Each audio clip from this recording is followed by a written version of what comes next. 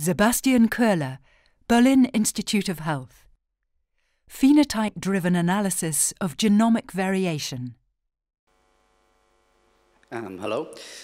So an important component to enable precision medicine, or at least a more precise medicine, will be to have tools and methods to mathematically compute similarity between sets of clinical features of patients or diseases, because in the end, what we're trying is to correlate the similarity of clinical features with genomic variation. And so around 8 years ago, we started the Human Phenotype Ontology, HPO, which is an ontology of almost 12,000 clinical features and all their semantic relationships to each other. And the HPO has a lot of functionality, but for this short talk, there are two important things that I want to mention.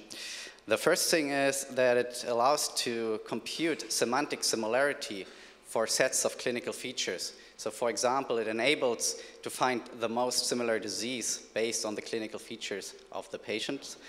And the second thing is that it allows to associate human genes with individual clinical features.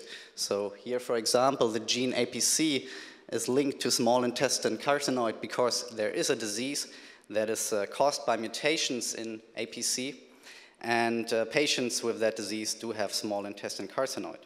And I'm telling you this for the use case I want to present here, and which is, so assume we have a patient with several clinical features, and we assume that genomic variation is of major importance in that patient case.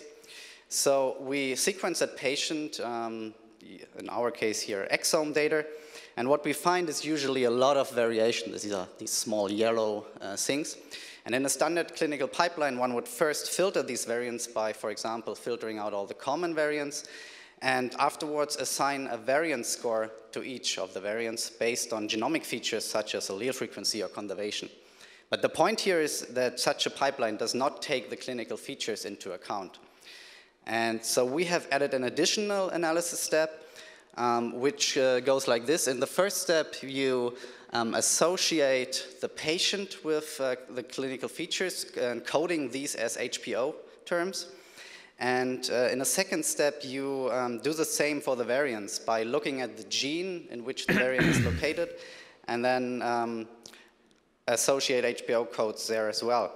And in the last step, you calculate, using the semantic similarity, a phenotypic relevance score between the patient's clinical symptoms and the variant associated HPO terms. And in the last step, you combine the variance score and the phenotypic relevance score, and we could show in several papers that a combination of these two, variance score and phenotypic relevance score, is the key point. So thank you very much.